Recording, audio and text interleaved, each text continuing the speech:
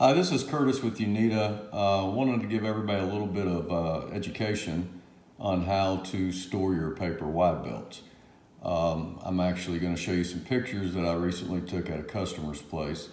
And what you have here is a paper wide belt, and as you can see, they have it sitting on the floor. That's not a good way at all to store a wide belt, especially a paper one, because what happens is this paper basically acts like a sponge. So what's going on here is this end of the wide belt is just sucking up water just like a sponge would. It's going to definitely absorb more water than this end of the belt will. So what'll happen is you put that belt on the machine, a lot of times this side has swollen and it makes it difficult for the belt to track. So the next best solution is to hang your belts as such.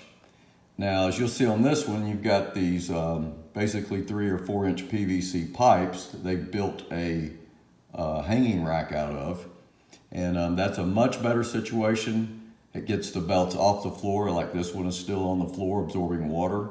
And this will definitely help your belts track better if you hang them this way before you put them on the machine. Now, you can even improve this process one step more.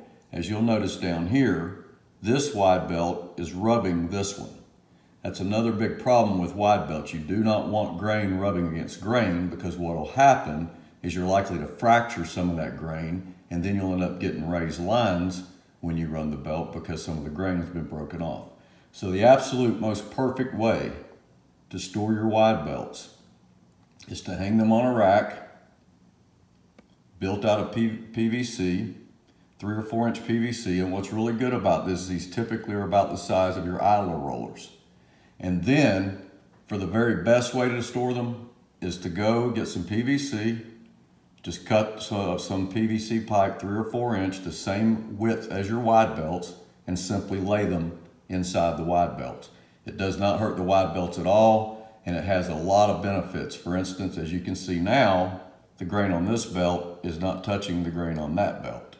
And that's a great improvement. In addition, these were very freshly put in.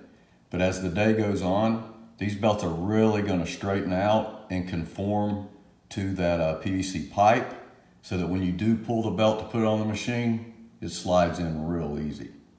So anyway, hope that's helpful. And if you ever need help, don't hesitate to reach out to Unita at unita.com, and we're always there to help.